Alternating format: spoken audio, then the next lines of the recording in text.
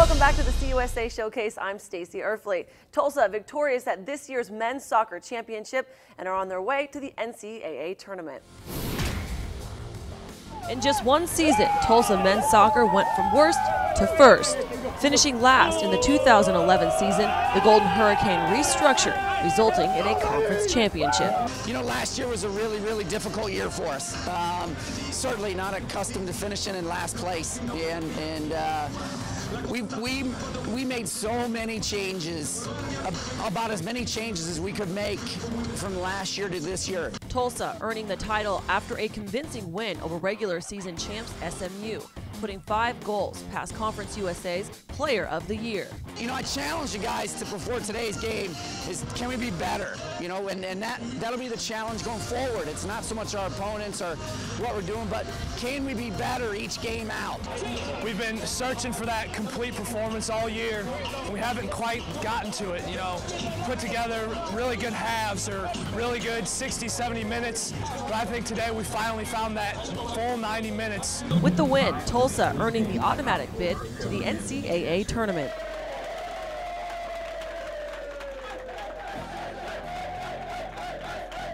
The Hurricane received a first-round bye and will face the winner of the UCF Florida Gulf Coast match at the winner's home field. We played South Florida earlier in the year, and they were a good squad, but you know, felt like we could have done better against them, so a bit of a redemption match for us there. And the other team, Florida Gulf Coast, is another great team, so hopefully, you know, we can just pull it through against them. We haven't had much film against, you know, what they've done or anything, so they're a little bit unknown to us, but overall, I think it's a really good matchup for us. We're looking forward to anybody we get to play, and I mean, at the end of the day, there's 150 other teams here that would want to be in our place, still playing, and so we're going to take every game regardless of who we play, and put everything we got into it.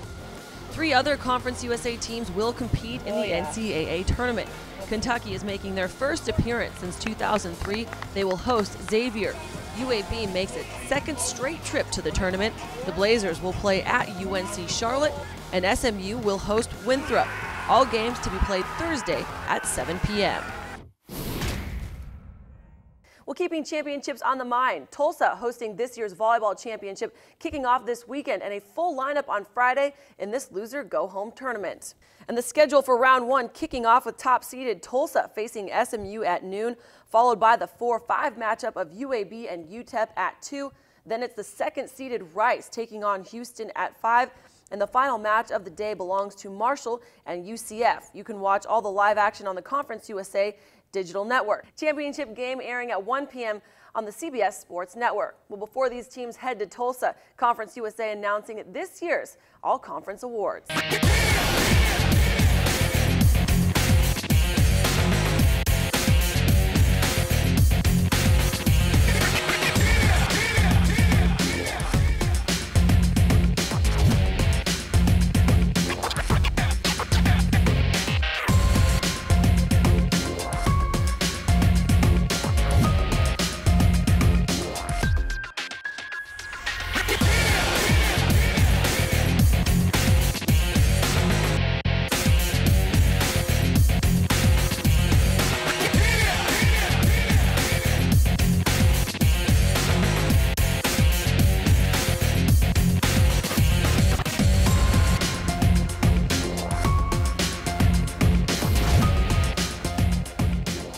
Final volleyball players of the week also being announced. Tulsa's Jessica Adams earns her 5th of the season and 14th for her career.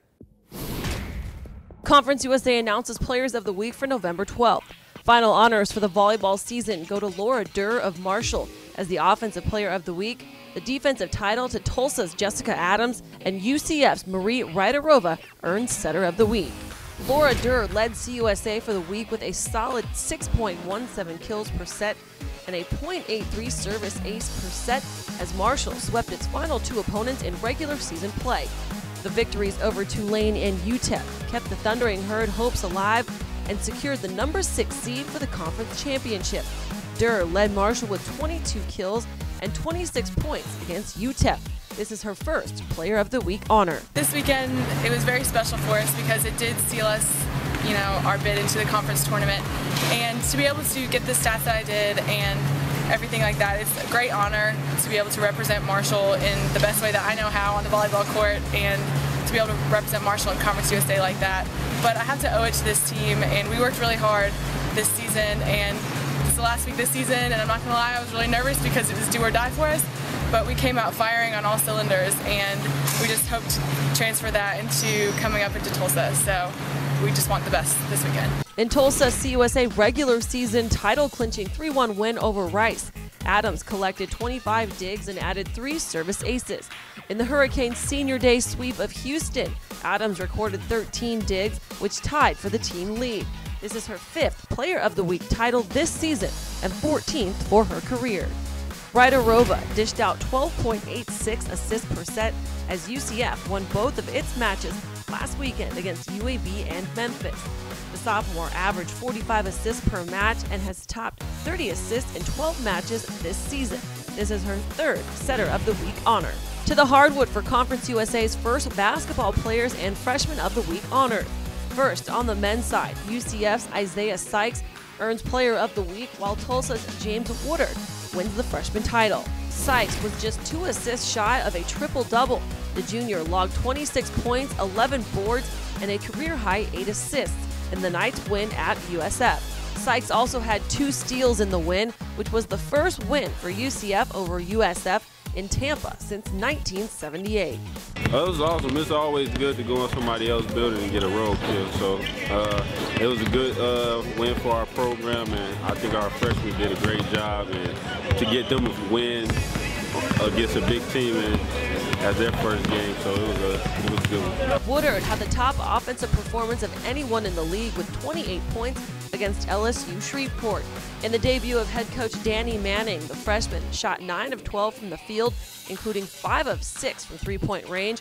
Woodard's 28 points is the most by a Tulsa freshman in 19 years. On the women's side, Christine Vitola of UTEP earns the Player of the Week, while Kayla Anderson of UAB gets the Freshman Award. Vitola earned her first double-double of her career with 21 points and 12 rebounds as the Miners opened their season with a win over Loyola Marymount. The senior connected on 10 of 11 free throws and 5 of 7 from the floor. This is her first weekly award honor of her career. In her Blazer debut, Anderson making an impact immediately, scoring 13 points in UAB's win over Austin Peay.